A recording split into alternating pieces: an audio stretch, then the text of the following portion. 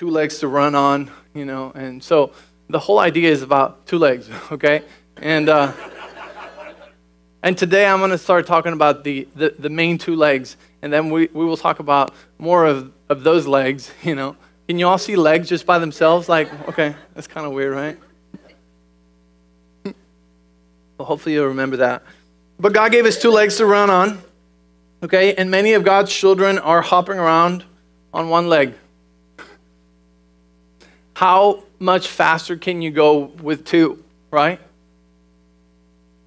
Twice as fast, right? And I believe, and I felt this when the Lord gave me this revelation, I feel like, a lot of times we ask like, oh my gosh, I'm doing everything I know how to do. I'm giving it my best, and here you are, and your best is just on one leg. So what I'm not talking about in this series is balance. I tend to not like that word, balance, because it's like, oh yeah, you just need balance, and people take that in very weird directions. So I'm not really talking about balance, because you don't need 50% of this leg and 50% of this leg. You need 100% of both, right? So in a way, it's a teaching about wholeness, about being complete, whole, without missing anything, right? And so God gave us two legs to run on, right? He wants us to prosper. And we're going to start seeing a lot of these parallels. The Lord will reveal some to you. My goal is that in this series, you will become aware of things in your life where you're just like hopping around on one leg or limping really short on one and really not using both legs that God has given us about that. And a lot of it is going to seem to you like the two extremes, right? A lot of times people just go and they fall into one rut, and then you can't get them out of there, and it's impossible for them to see the other side of it, right? And so, again, it's not balance. It's like He gave us all of it. He gave us wholeness. He gave us a full two legs to walk on and to advance, right? To prosper, which next week we're going to talk about that. But financial prosperity, right? There's two legs for that. And a lot of times people get stuck on just one, and they don't see the full thing. So we'll be talking about a lot of those things, how it all applies to relationships. But if you read it in John 4:23, it says, the true worshipers will worship me in spirit and in truth. Just to give you an example, spirit and in truth worship looks different, right? Most of what we do here in the morning is in spirit, right? We are connecting with God in our spirit. We're like putting all our attention on Him. We're singing with our whole being. We're singing at a top of our lungs. We're just like all engaged there, right? Hopefully everybody gets to that place, right? And we're engaged with Him completely. But when we walk out of here, and the way we live our life and our lifestyle, it's also worship, and that's worship in truth. Okay? So in other words, if we didn't worship in spirit and in truth, we'd be kind of hypocrites. We'd be all worshiping here, and then out there, I'm just verbally abusive to my wife, right? Well, how does that add up? It doesn't. It's not meant to be that way, right? So it's an example of the things that we're going to study, okay? But today, we're talking about the two legs of power and wisdom, okay? Say with me, power and wisdom. All right. So power and wisdom are necessary to advance the kingdom of God, but they're also necessary to prosper in your life, to advance in your life. And it's going to show up in many different ways, okay? It's not one or the other, it's both. You can't just be a person of power and anointed and just rely your whole life on just power. You need wisdom also, okay? We need both, because power has a purpose and wisdom has a different purpose. So if you don't learn to walk on both of those legs, you're going to produce kind of an incomplete life around you.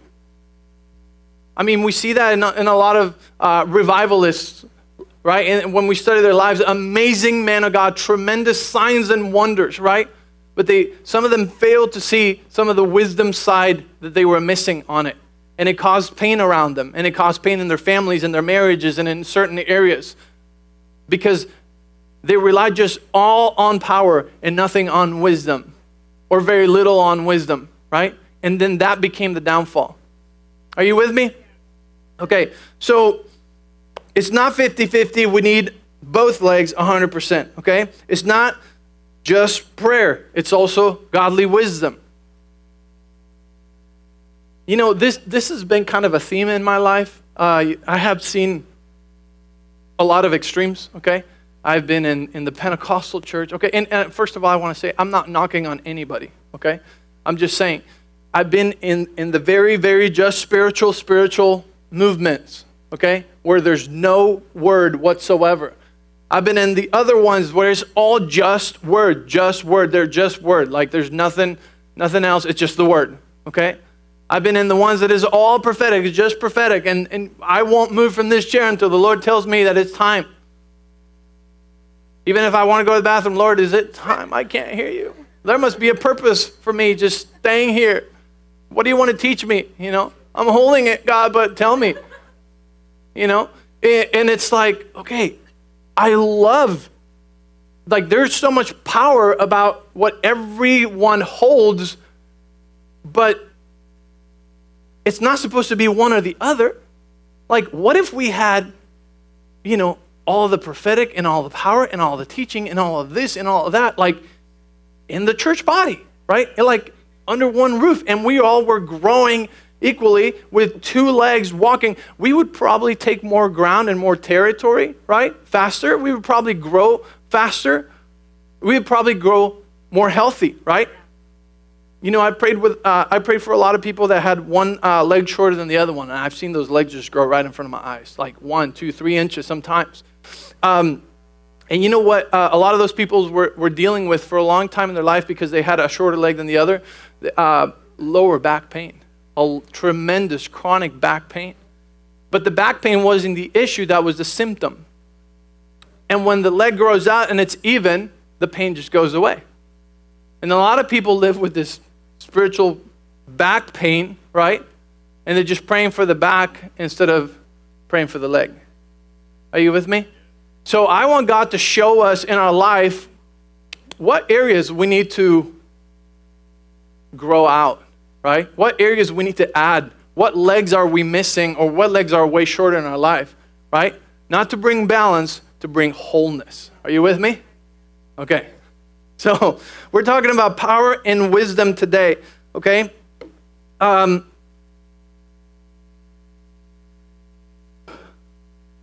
When we first got married,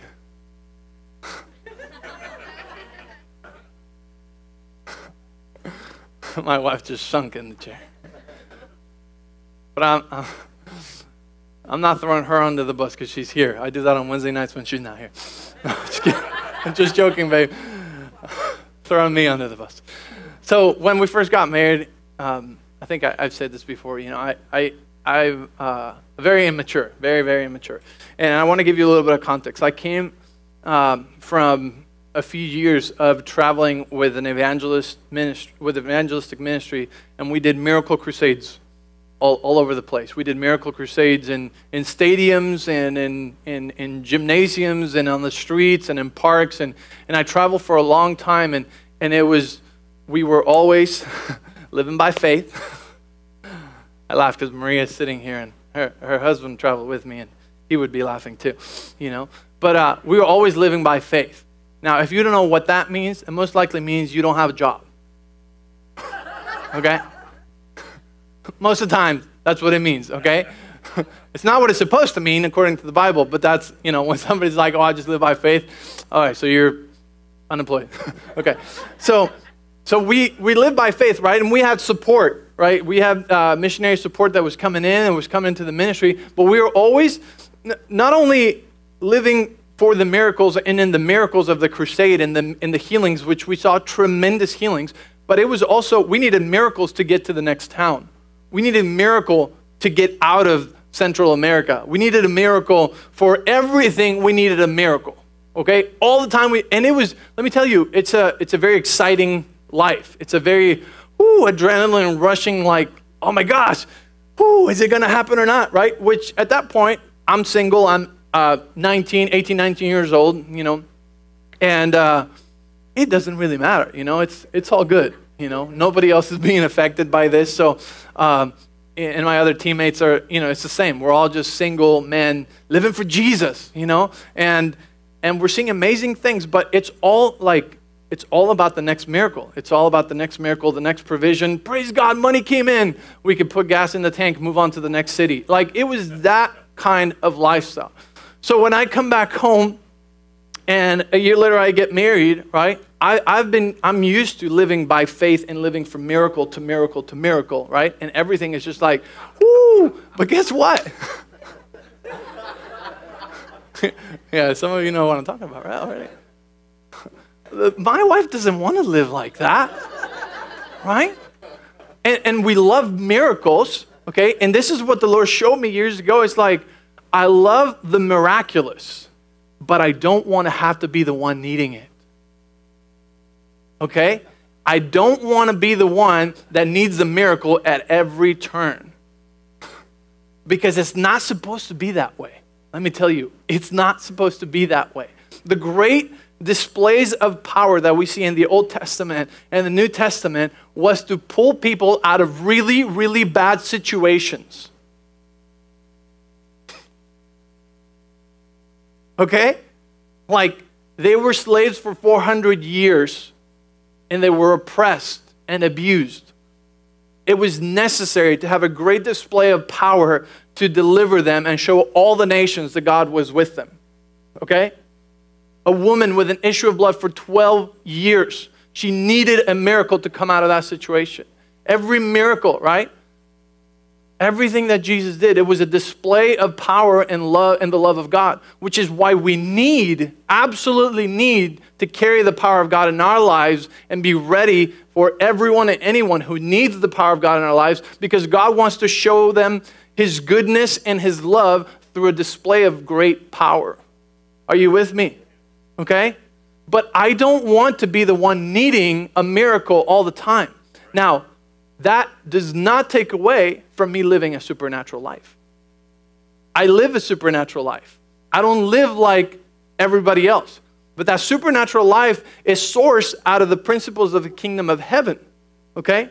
So because my citizenship is in the kingdom of heaven, my life is supernatural. But it doesn't mean that I need a miracle every day. There are seasons. Absolutely. There's things that happen.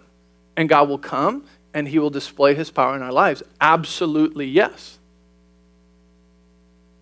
So the leg that I had to learn how to develop and to see was the one I didn't have, which was wisdom.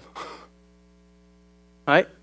And when I got married, I found that out really quickly. I'm like, what do you mean? Like, don't you have faith? Oh. That's a dangerous place to go. It's a religious thing to say, right? Don't you have faith? Yeah, of course I have faith. So living by wisdom is not living in fear. Now you have to know which one it is in your life, because you could say, see, that's why we can't judge anybody's motives. You could say, hey, I like to have some savings. Oh, don't you have faith that God is our provider? There's something really wrong behind that. Because it could be that there's fear, but it also could be that, no, I just like abundance. I just like to be able to abound for every good work, and anyone who needs something, be able to have something to give them. You know? I would like to build wealth to pass on to my children's children. Right? But we're so quick to judge sometimes. So here I am, you know, I'm like miracle man, and she's just like, you know, what's going on? You know, there's nothing wrong with want to have this or you know, not be in debt or not, you know, just have extra. And so because I didn't have wisdom, I made bad choices too, you know. And then, you know, those choices led to learning by painful situation, you know, in finance. But I want to tell you something. I've learned quickly, and now I learn by wisdom. You know, I don't like to learn by pain. So I learned by wisdom, and I learned by the wisdom in the Word and by the pain that others have gone through. You know, the mistakes that others made. And that's when you position yourself as a son and a daughter, and you learn, you know, and you receive from someone else who's gone through there, and you go, okay, I don't have to try that. Thank you. Right? Okay, so in the finances, in the kids, this is going to show up in so many areas of your life. And, finances is one. We don't want to have to be the ones living by miracle. We want to be the one God uses for the miracle, right? You want to be the one that God can speak to, be like, hey, go and give that person $1,000, right? And then that person learns that God is a good provider, that he will take care of them, right? That was a miracle. But now they need to grow that other leg too, right? Because see, the Israelites lived from miracle to miracle. Every day in the desert, they got bread from heaven, okay? They got water from the rock. It was a miraculous walk in the desert. But when they walked into the promised land, it stopped. You know why? Because God said, now, grow another leg. Learn to live by wisdom, by my principles. Now, okay, I'm with you, but now I need you to grow up. And it's part of maturity and it's part of growing. That's why, that's why a lot of times we see miracles happen so easy for unbelievers or new believers. But then comes to a point where you need to learn to exercise your own faith and grow in that and learn to hear the voice of God. Okay. Power demonstrates, but wisdom reigns. Wisdom helps us reign, okay? God gave us all power, dominion, and authority. He gave us the earth. He said, here you go, subdue it, right? Rule it, reign over it. He gave it to us. I want to give you a couple of examples before we go into, let me read this. Jeremiah 10:12 says, God made the world by his power and established it by his wisdom. Okay? He made the world by power and he established it by wisdom. We're going to read now Luke 2:52. Okay? And it says that Jesus grew in wisdom and in stature and in favor with God and all people. So Jesus grew in wisdom. Okay? See, power comes with the Holy Spirit. The gifts come with the Holy Spirit. Wisdom also comes through the Holy Spirit. And I'm going to read 1 Corinthians 2:4-13. So if you want to look this up or come, I'm going to read from verse 4 to verse 14 in 1 Corinthians 2. It says this, and my message and my preaching were very plain. Rather than using clever and persuasive speeches, which let me remind you, he totally could. Paul was the Pharisee of Pharisees. He had the most eloquent speeches and words and the law, and he knew everything. He could sound extremely, extremely smart, okay, and wow everyone with that. But he's saying, rather than using clever and persuasive speeches, I relied only on the power of the Holy Spirit. I did this so you would trust not in human wisdom, but in the power of God. So there is a difference between human wisdom and God's wisdom, okay? And he said, I did this so you would trust in the power of God. Yet when I am among mature believers, I do speak with words of wisdom, but not the kind of wisdom that belongs to this world or to the rulers of this world who are soon forgotten. No, the wisdom we speak of is the mystery of God. Say with me, mystery.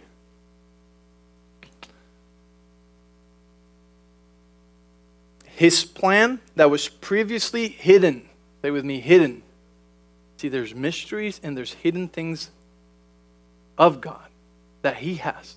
But I want to tell you something right away. He doesn't hide things from us. He hides things for us. Okay? And there is a huge difference. Because you don't want to think that God is hiding things from you. He's hiding them for you. You know why? Because it's about a relationship and it's an invitation to come, seek him more, and find out the deeper things. It's not like a buffet, like in the Chinese buffet where it's like, it's all right there laid out for you. That's not God. He's that available for everyone, but he has this back room. Do you want to come? You want to come with me? You want to come? Let's spend some time. I got some secrets for those that spend more time with me, for those that are looking for my face and not just my hand. And I have stuff for you back here. Do you want to come, right? Let me show you, right? And that's this room where it's full of mysteries and secrets. And that's the wisdom of God, okay? It says, even though he made it for our ultimate glory before the world began. But the rulers of this world have not understood it. If they had, they would not have crucified our glorious Lord. This is what the scriptures mean when they say, no eye has seen, no ear has heard, and no mind has imagined what God has prepared for those who love him. For those who love him, right? For those who are seeking him. So you see, this is like, nobody's seen this, nobody has heard this. Those are the mysteries, those are the secrets. How many of you read the book of the 7 decisions last year? Any of you? Yeah. Okay, so some of you, yeah. Okay, so there's in the last chapter right there, it describes a room, which is very much like what I'm thinking. And it's this huge room full of, it's like a huge warehouse, and it's full of documents and books and books. And the angel tells them, it's like, this is all the stuff that no eye has seen, no ear has heard, nobody knows about. These are the secret things of God. And they're handed out, and they're given out to those that seek him, to those that seek God's wisdom, right? And now, a lot of the things I was talking in the book, which I think is very, it's very accurate. You know, it's talking about different formulas. It's talking about the cure for cancer. And you're like, wait a minute, power cures cancer. Yes, it does. But, I mean, the medical field is coming out with all kinds of things all the time. Don't you think God knows exactly what those things are? Don't you think God has the formula for that? Don't you think God has a formula to eradicate smog from a city? I mean, these are the hidden things of God that unless you seek him and seek his wisdom, you won't know them. Okay. I have more to say about that, but let's continue reading. For his Spirit searches out everything and shows us God's deep secrets. No one can know a person's thoughts except that person's own spirit. And no one can know God's thoughts except God's own Spirit. And we have received God's Spirit, not the world's spirit, so we can know the wonderful things God has freely given us. When we tell you these things, we do not use words that come from human wisdom. Instead, we speak words given to us by the Spirit, using the Spirit's words to explain spiritual truths. And then in 1 Corinthians 1:24 it says, Christ is the power of God and the wisdom of God. He's both the power and the wisdom. Are you with me? Sometimes you hear people praying their whole life for something, praying for the neighbor or praying for their spouse or praying for, but they never do anything. And I wonder if they're really strong in one leg and really skinny on the other one. I wonder, because the Bible talks about faith in action. Some people just pray, fast and pray, and they never see anything, or they never see much. They see little. What if they started walking on both legs in wisdom and said, God, what should I do? Should I cook a meal for my neighbor? Maybe, that'll open up their heart. Maybe should I bring a gift to them? Should I offer prayer? Should I make any kind of interaction? Maybe. God, I'm praying for my health, right? That's great. Pray for your health. But how about you stop drinking soda?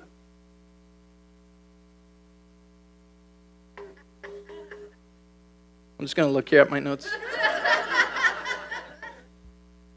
Wisdom.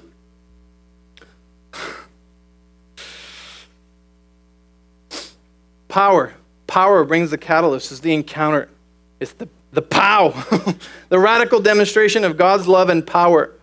And power isn't more faith than wisdom. In other words, just because we operate or you operate in power more, it doesn't mean that the person or the wisdom side has less power or less faith. No, it's still supernatural because remember, we just read clearly, it's not human wisdom we're talking about, it's God's wisdom. Okay, let me tell you what God's wisdom does. God's wisdom will give you the exact or the new strategy that nobody's ever tried out to build a business. God will give you the secret recipe to build and to make a new food that everyone's going to love, right? Like kale. I mean, somebody said kale and they were just, everything's about kale, right? And then kale's over and now it was wheatgrass and then, it's all about, what's next, babe? I was going to say that one. Right? But see, God has these things, Like, I love, if you guys know Todd and Chloe, God gave him an idea that, to start a lemonade stand. And now his lemonade stand is a franchise all over the world. I mean, lemonade? Seriously? Right? God gave him the recipes, the menu, how to, what to call them, and all of a sudden everybody wants it. You know why? Because it was a God idea that was birthed in the secret place with God. It's like lemonade. Wow, that's amazing, right?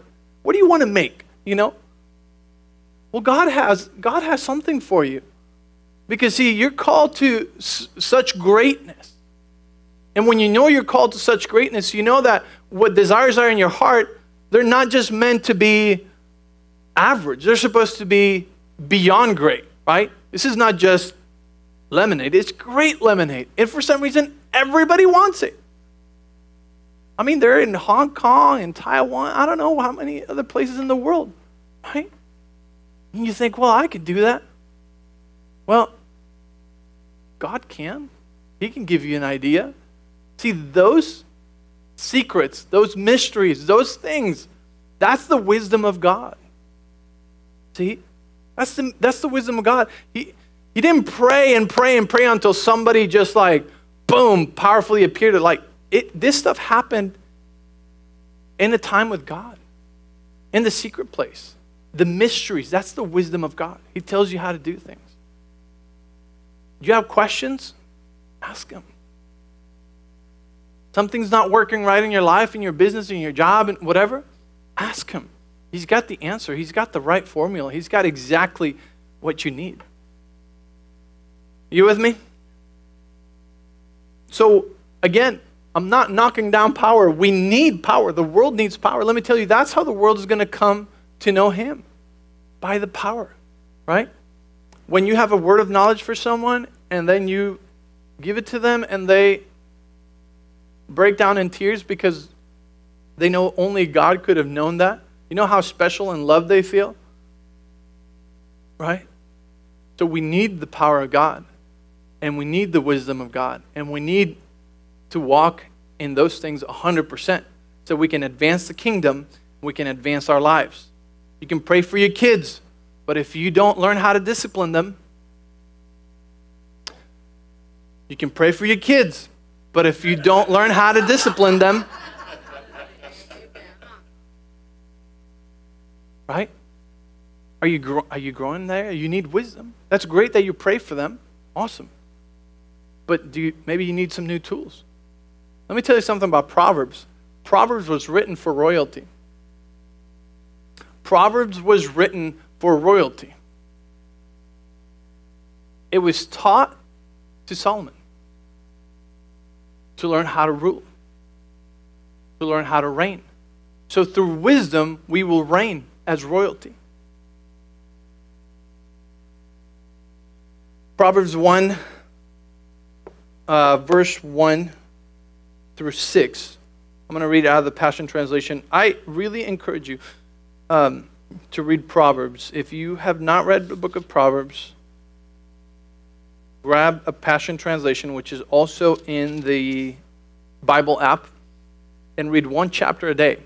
This book is wisdom in a person, okay? And it not only gives you wisdom and good advice, no, it's godly wisdom, okay? It is also, like I say, it also teaches you how to be a royal, how to walk in your identity as a prince or a princess, okay? I'm going to read this for you first. Verse 1 through 6. It says, here are the kingdom revelations, words to live by, and words of wisdom given to empower you to reign in life. It's not just good advice. It's so that you know how to reign in life, okay? Written as Proverbs by Israel's King Solomon, David's son. Within these sayings will be found the revelation of wisdom and the impartation of spiritual understanding. Let me tell you something. Wisdom comes with understanding. Those two are not apart, okay? Wisdom and understanding. Use them as keys to unlock the treasures of true knowledge. Those who cling to these words will receive discipline to demonstrate wisdom in every relationship and to choose what is right and just and fair. These proverbs will give you great skill to teach the immature and make them wise, to give youth the understanding of their design and destiny. For the wise, these proverbs will make you even wiser. And for those with discernment, you will be able to acquire brilliant strategies for leadership. I mean, this is said a whole lot better than I just did, right? But it's saying the same. It says, verse 6, these kingdom revelations will break open your understanding to unveil the deeper meaning of parables, poetic riddles, and epigrams, and to unravel the words and enigmas of the wise. Any good thing that the world has and that is prospering, every good idea, every good principle that you see working in the world is found in the Bible. Nobody made it up. It came out of here.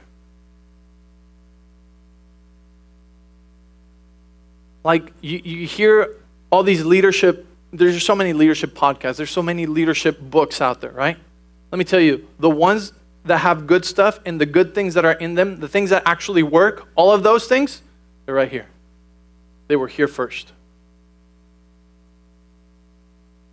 You could probably rewrite Proverbs in your own words and call it the #1 leadership book in the world and become a millionaire.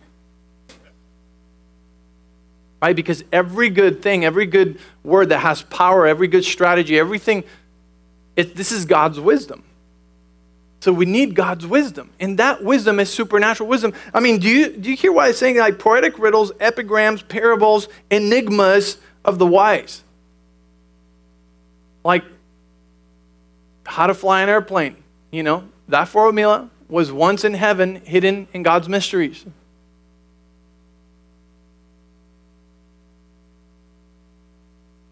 Whoever invented the cell phone, you know where that wisdom came from? From heaven, from God. Yeah, not from the devil. That's from the devil. See, God created these things for good. Okay. So, I want to give you a couple more examples. Garden of Eden. In the Garden of Eden, there was no great display of power happening. But wisdom the wisdom of God was actively working, right? Naming the animals and, the plants and I don't know, whatever else this guy did in there, But it was not like, he wasn't praying for miracles. He didn't need a miracle. And then he got wisdom. And she was beautiful.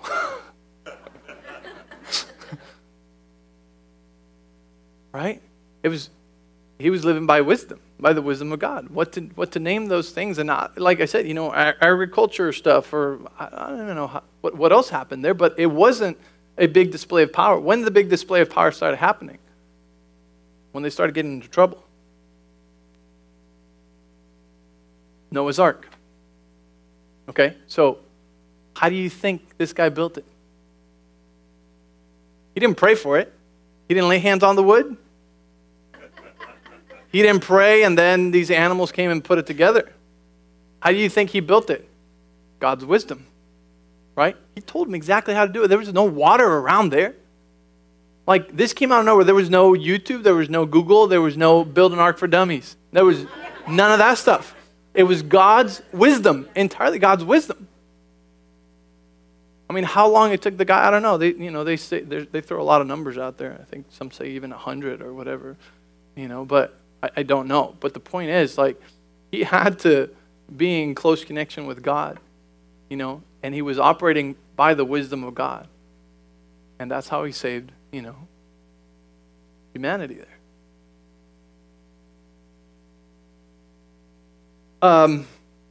Daniel chapter 1, verse 20. This is our last scripture we're going to read today. And I want to read a few more verses. So let's go to Daniel chapter 1. And so this was happening during the exile, okay? And in chapter 1, verse 8 says, Daniel was determined not to defile himself by eating the food and wine given to them by the king. Okay, so what was happening here is they were chosen. Daniel, Shadrach, Meshach, and Abednego were chosen from the tribe of Judah, okay? And they were taken to the king's palace, and they were going to be counselors. They were going to, work for the king. So they were treating him really, really well. They were going to, feed them really well, make him, bring him up to par, according to them, so that they were fit to serve the king, okay? And they were going to feed them food that was not the kind of food that God told them to eat. In other words, it was unclean food, okay? And Daniel says right here in verse 8, he was determined not to defile himself by eating the food and the wine given to them by the king. So he's like, nope, we can't do that. I know that you have good intentions. I know you want to treat us really good. I know that. But that, God told us not to do that, okay? I want you to think of this as the world's wisdom, okay? As what the world tells you you're supposed to do and look like, okay? And they chose not to defile themselves and eat that food, So in other words, they chose to not conform to the world. Romans 12, okay? They chose not to conform to the world, but instead stay with God's principles. And so he cuts this deal, and he asked the chief of staff for permission not to eat these unacceptable foods. Now God had given the chief of staff both respect and affection for Daniel, but he responded, I am afraid of my lord the king, who has ordered that you eat this food and wine. If you become pale and thin compared to the other youth your age, I'm afraid the king will have me beheaded. Daniel spoke with the attendant who had been appointed by the chief of staff to look after Daniel, Hananiah, Mishael, and Azariah, and said, please test us for 10 days on a diet of vegetables and water. And Daniel said, at the end of the 10 days, see how we look compared to the other young men who are eating the king's food. Then make your decision in light of what you see. The attendant agreed to Daniel's suggestion and tested them for 10 days. Are you following what's happening here? He's like, all right, let's do a test, okay? Let's do it our way for 10 days and then see how we look afterwards, okay? In other words, we're going to test the ways of God against the ways of the world. It's at the end of the 10 days, Daniel and his 3 friends looked healthier and better nourished than the young men who had been eating the food assigned by the king. So after that, the attendant fed them only vegetables instead of the food and wine provided for the others. God gave these 4 young men an unusual aptitude for understanding every aspect of literature and wisdom. And God gave Daniel the special ability to interpret the meaning of visions and dreams. When the training period ordered by the king was complete, the chief of staff brought all the young men to King Nebuchadnezzar. The king talked with them, and no one impressed him as much as Daniel, Hananiah, Mishael, and Azariah. So they entered the royal service. And whenever the king, check this out, whenever the king consulted them in any matter requiring wisdom and balanced judgment, he found them 10 times more capable than any of the magicians and enchanters in the entire kingdom. 10 times more. We need the ways of God and the wisdom of God to rule and reign in this world. The power of God, we need it to display His love, to display His affection, to display His power, to display how much He loves people. We need the power of God in our lives. But it's the wisdom of God that will give us a place at the King's table. It's the wisdom of God that will allow us to influence the entertainment industry, the government. It is the wisdom of God that will put a solution to the education issue, to the medical issue, to the economy. It's the wisdom of God in His children that will actually affect governments and will affect the medical industry, that will affect the technology industry. It is the wisdom of God. Let me tell you, that's what we need. We need to grow that leg. If you're pretty strong on the power, but you're not so strong in the wisdom, you need to ask God and you need to get with Him for those mysteries, because for your life, there's specific things that He wants to give you that He has saved for just you. And that's how you're going to affect the companies that you work for. That's how you're going to change and actually affect around you and have influence for those places. We need His wisdom. So, I don't know which leg you have shorter or which leg you're missing. Maybe like, well, I'm missing both legs. I'm actually really short on both of those. But we need those too. We can't just say, oh, you know what? No, it's just power. That's all. Just power. Or no, just wisdom. Like, God wants to make us whole. A whole person. So what are you going to do? Which one are you missing?